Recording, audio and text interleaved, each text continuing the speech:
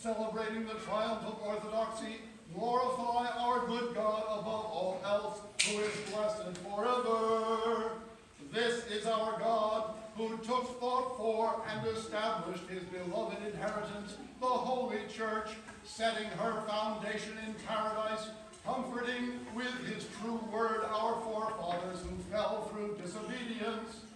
This is our God, who directed us to his promise of salvation, left himself not without witness, but foretold the coming salvation, first through the forefathers and prophets, and by many images gave a lively description of it. This is our God, who by the prophets of old often spoke to the fathers, and in these latter days spoke to us by his Son, by whom time was created, who declared the goodwill of the Father towards us, disclosed the mysteries of heaven, confirmed the truth of the gospel through the power of the Holy Spirit, sent his apostles to the whole world to preach the gospel of the kingdom, and confirmed it by various powers and miracles.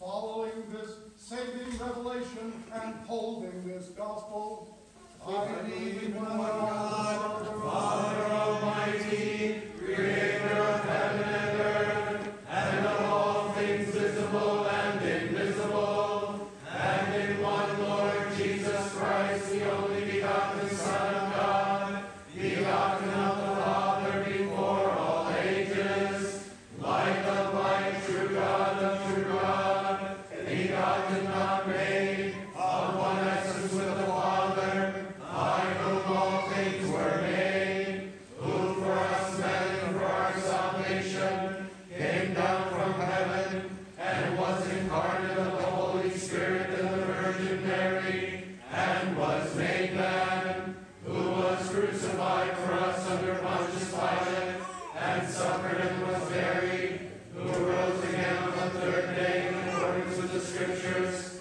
and ascended into heaven, and is enthroned at the right hand of the Father, who will come again with glory to judge the living and the dead, and of whose kingdom there shall be no end, and in the Holy Spirit, the Lord, the giver of life, who proceeds from the Father, who together with the Father and the Son is worshipped and glorified, who spoke through the prophets, in one holy Catholic and Apostolic Church. I profess one baptism for the remission of sins. I look forward to the resurrection of the dead and the life of the world to come.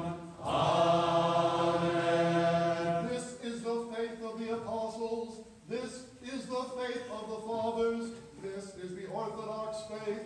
This faith has established the universe. Furthermore, we accept and confirm the counsels of the Holy Fathers and their traditions and writings, which are agreeable to divine revelation.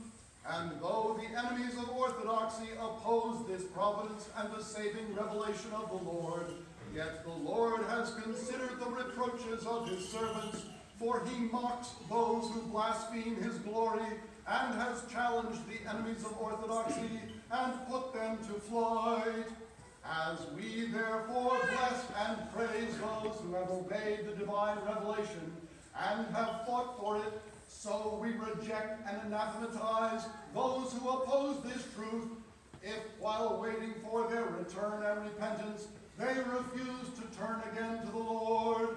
And in this we follow the sacred traditions of the ancient church, holding fast to her traditions. To those who deny the existence of God and assert that the world is self-existing and that all things in it occur by chance and not by the providence of God, anathema. Anathema, anathema, anathema. Those who say that God is not spirit but flesh, or that he is not just, merciful, wise, and all-knowing, and utter similar blasphemies, anathema. Anathema, anathema, anathema. Those who dare to say that the Son of God and also the Holy Spirit are not one in essence, and of equal honor with the Father, Holy Spirit are not one God. Anathema. Anathema, anathema, anathema. Those who foolishly say that the coming of the Son of God into the world in the flesh and his voluntary passion, death, and resurrection were not necessary for our salvation and the cleansing of sins. Anathema. Anathema, anathema, anathema. Those who reject the grace of redemption preached by the gospel as the only means of our justification before God. Anathema. Anathema, anathema, anathema. Those who dare to say that the all-pure Virgin Mary was not virgin before giving birth, during birth-giving, and after her childbirth. Anathema. Anathema, anathema, anathema. Those who do not believe that the Holy Spirit inspired the prophets and apostles, and by them taught us the true way to eternal salvation, and confirmed this by miracles, and now dwells in the hearts of all true Christian and faithful Christians, and teaches them all truth. Anathema. Anathema, anathema, anathema. Those who reject the immortality of the soul, the end of time, the future judgment, and eternal reward for virtue and condemnation for sin. Anathema. Anathema, anathema, anathema. Those who reject all the holy mysteries held by the Church of Christ. Anathema. Anathema, anathema, anathema.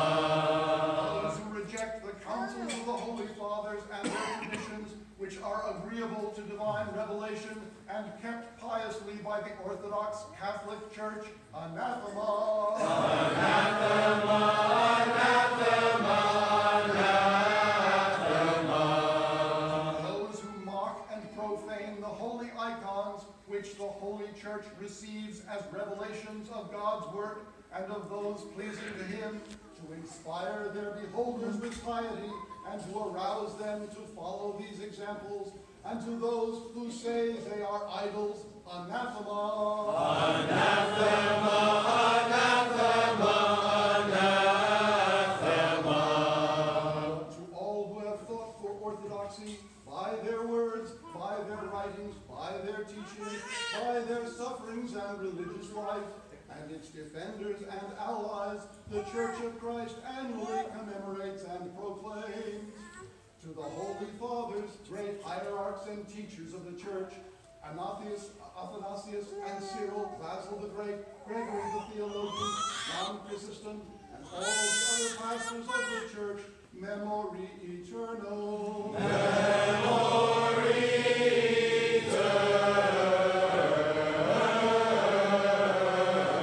eternal. Most Holy Emperor Constantine, equal to the apostles, to his mother Helena, to the Orthodox Emperors Theodosius the Great, Theodosius the Younger, Michael and his holy mother Theodora, and all the other Orthodox emperors and empresses, princes and princesses, memory eternal. Memory eternal.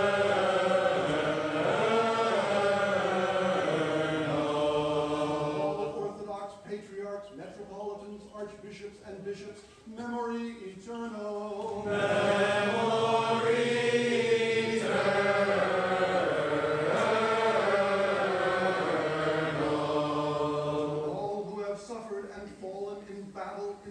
of the Orthodox faith and of their country, and to all Orthodox Christians deceased in the true faith and piety, and in hope of the resurrection, memory eternal. Memory eternal.